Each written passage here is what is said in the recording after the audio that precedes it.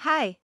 In this video, we are going to talk about why does your air compressor overheat and how to keep it from overheating.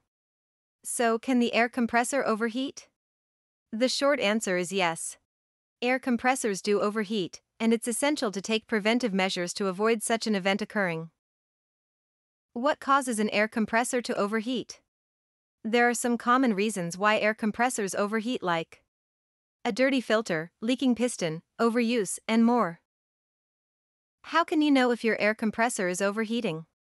If you're worried that your air compressor might be overheating, there are a few indications you can look for. First, take a look at the tank. If it's hot to touch, then it's probably been running too long and is in danger of overheating. Another indication is if the compressor is making strange noises.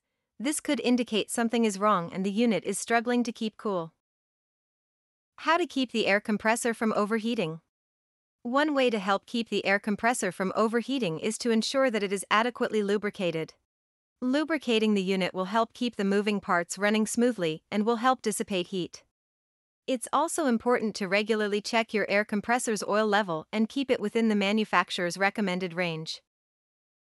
Learn more about this subject by clicking on the link in the description and visiting our website to read the full post.